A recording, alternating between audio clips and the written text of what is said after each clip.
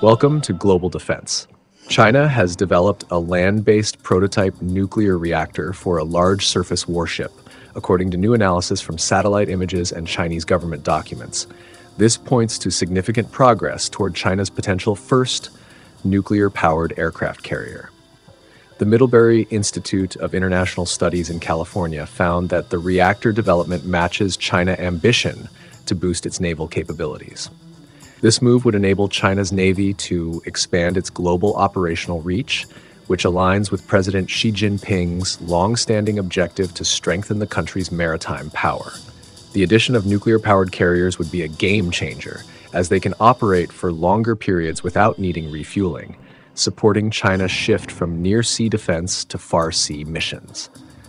Currently, only the US and France operate nuclear-powered carriers, with the US leading in global maritime presence with 11 such ships.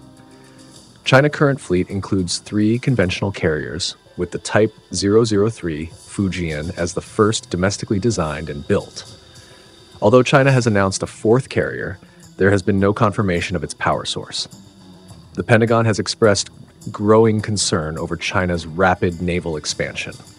This development could suggest that even if China's 4th carrier is conventionally powered, its shipyards may still produce a nuclear-powered carrier concurrently. Researchers from Middlebury initially examined a site in Sichuan, suspecting it might involve a reactor for weapons-grade material. However, findings pointed to a reactor designed for a large warship operated by the Nuclear Power Institute.